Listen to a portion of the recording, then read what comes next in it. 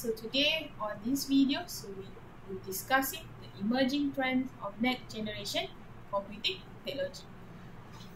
As you can see here, so I refer a lot of articles, so a few of them it says the top technology trends for the 2021 and the technology trends upcoming years. So that can be concluded.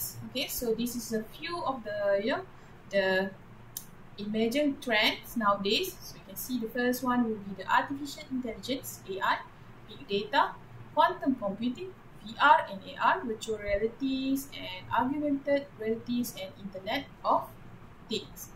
Okay, so you can see here, so this is the definition, the AI. So AI is an area of the computer science that emphasizes the creation of the intelligent machines that works and reacts like human. And you can see from this slide also, so this is the father of the artificial intelligence, so John McAfee. So he defined that AI is every aspect of learning or any features of the intelligence can in principle be so precisely described that a machine can be made to simulate it. So an attempt will be made to find how to make the machine use the languages and form the abstractions and concepts and solve kinds of problems now reserved for the human and improve themselves. So you can see here, this is the definitions. So John McAfee have defined AI, okay, and we go through. So here is the application in AI. So gaming. So we have a gaming. Okay, so we have lots of AI plays like for the gaming part. So we have the chess, poker, tic-tac-toe, and so on. And we have the natural languages processing. So we have lot of analysis that been done, okay, and then we can analyze the NLP, okay, so we can see the positive words, negative words inside the NLP using the AI.